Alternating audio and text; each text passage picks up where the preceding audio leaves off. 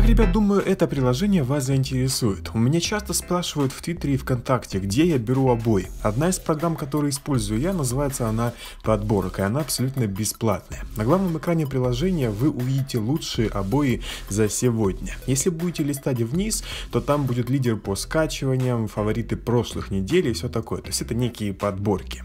Выйдя из подборки, вы увидите огромное количество категорий. Я просто буду листать вниз, буду это делать очень быстро для вашего понимания, сколько здесь этих категорий. Дело в том, что, как заявляют разработчики, они сделали больше 350 категорий для каждого поиска, чтобы как-то унифицировать эти обои. А различных картинок здесь, внимание, более 500 тысяч. Выбрав какую-то категорию, вы можете выбрать ту картинку, которая вам понравится. Нажав на нее, вы можете ее предпросмотреть. Также имеется предпросмотр, где вы увидите что-то вроде иконок рабочего стола, чтобы вы понимали, как это все будет выглядеть. Если все окей, вы просто сохраняете картинку и потом из фото добавляете эту картинку на рабочий стол.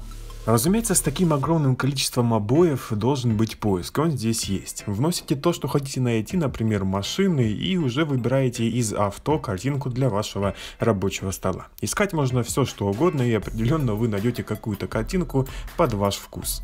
В общем, рекомендую данную программу, она полностью бесплатная. Имеются премиальные возможности, но с этим вы уже сможете ознакомиться сами, если вам будет интересно. В целом можно пользоваться приложением абсолютно бесплатно. И моя вам рекомендация: смените обои на вашем рабочем столе, и девайс вам покажется абсолютно новым, это правда. На этом все, с вами был AppleTheme. Если впервые, подписывайся на канал, ставь свой палец вверх, это важно. Делитесь этим видео с друзьями, не забывай о яблочках, пока.